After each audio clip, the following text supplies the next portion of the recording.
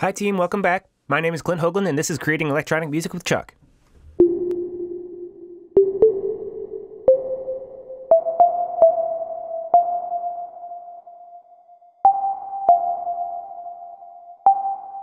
In our last video, we discussed ChucK's Lisa ugen, which allows us to do live sampling in real time. In this video, we're going to learn about events. I'm going to start with an analogy. Remember back before COVID when we could go out to eat in restaurants like Outback Steakhouse? Well, when you go to Outback and ask for a table, they hand you a little beeper. Then you wait around for the beeper to go off. When the beeper goes off, that means it's time for you to go to your table. Events are software's version of those little beepers at a restaurant. They provide us with a way to hand a signal to a piece of code and a means to wait for that signal. It works like this. You hand a piece of code, usually a child shred, a special object called an event. The code that takes in the event is called an event listener. In our steakhouse analogy, the customer that takes a beeper is an event listener. Two crucial facts about this setup. One is that the person handing the beeper to a customer has no idea what they intend to do with it. They can send a signal to the customer, the event listener, that their event has happened and that their table is ready, but they don't control the customer or what they do with that information.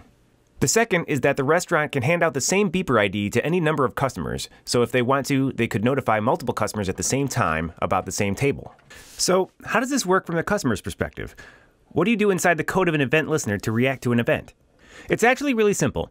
You just wait for the event to happen. And in ChucK, the way you wait for an event is to chuck that event into now. Here's an example. I've created a little function that plays through an array of notes inside an infinite loop. However, after it plays the array, I've chucked an event I've named wait into now. If I play it,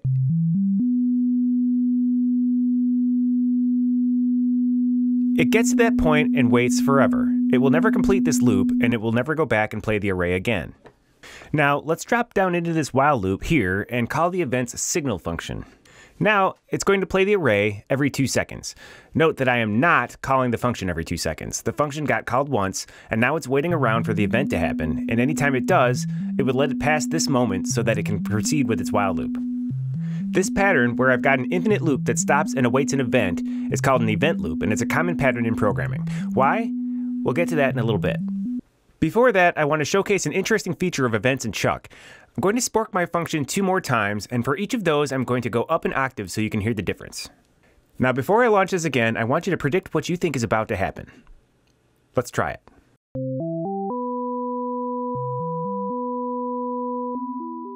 The event listeners get launched at the same time, which is here where we spork them, and then they get launched one at a time. This is because ChucK events have 2 ways they can contact event listeners. If you use their signal function, then the signal contacts the event's listeners one at a time on a first-come, first-served basis. This fits the steakhouse analogy eerily well. The first customer to get a beeper gets seated first, then the next one, and so on. But we also said that the steakhouse has the ability to contact all the customers at once, and in ChucK you can do that too. If you use the function broadcast instead of signal, then that notifies all of that event's listeners at once.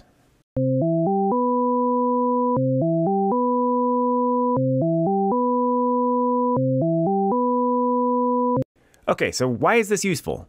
We already had the ability to call functions whenever we wanted, so why would we call them an alternate way? The reason is that events are meant to be a base class that can be extended. Here, I've made a subclass of event called waitWithPosition. In it, I just defined a position property. That enabled me to eliminate the position parameter from my playArp function. Now I can just access the position inside the wait event. I've changed this around a little bit so that it chucks a position into the wait event, sporks the ARP using the wait event, and then advances 2 seconds. Then it goes into the while loop and triggers the event. If we run this,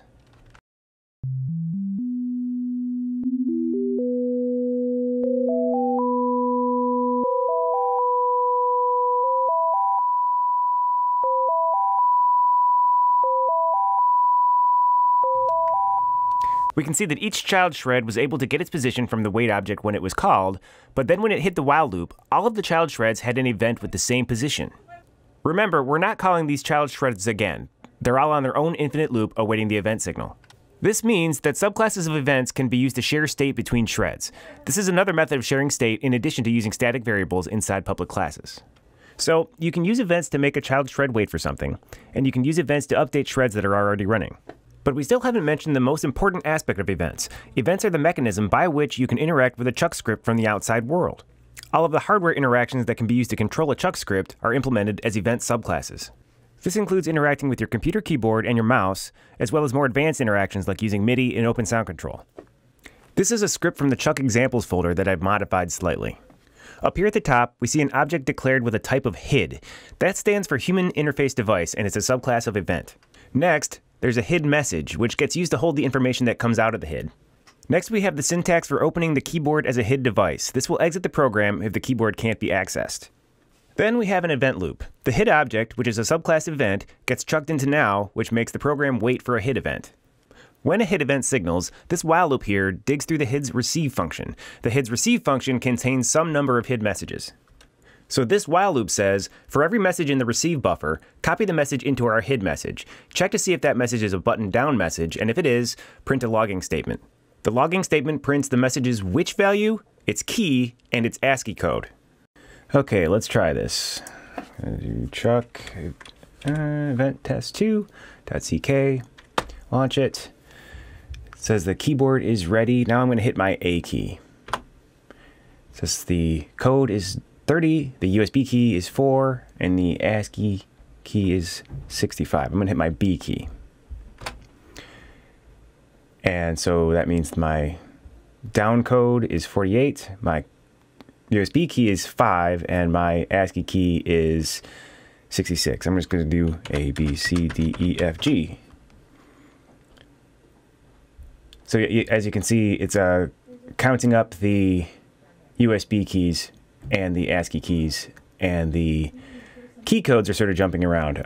Not sure exactly what the pattern is for those, but we can see how we can use the USB key and or the ASCII key for musical purposes, which is what we're going to look into next.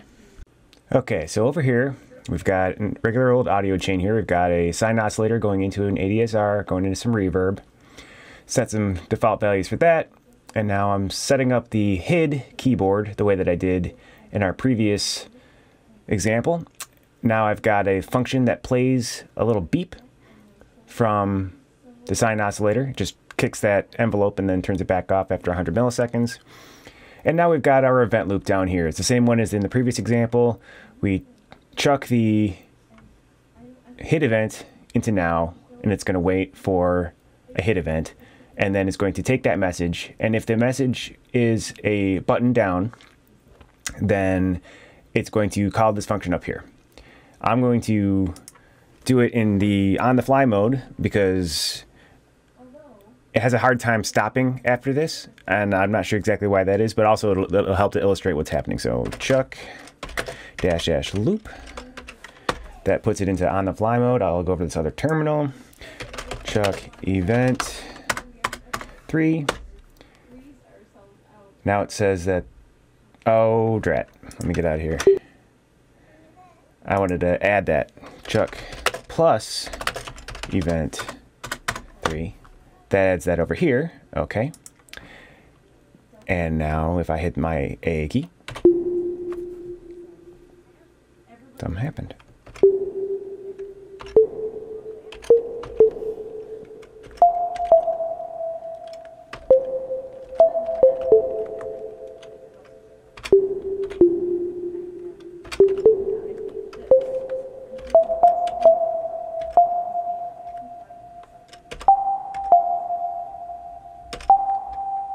Trying to remember my alphabet here. What's Q?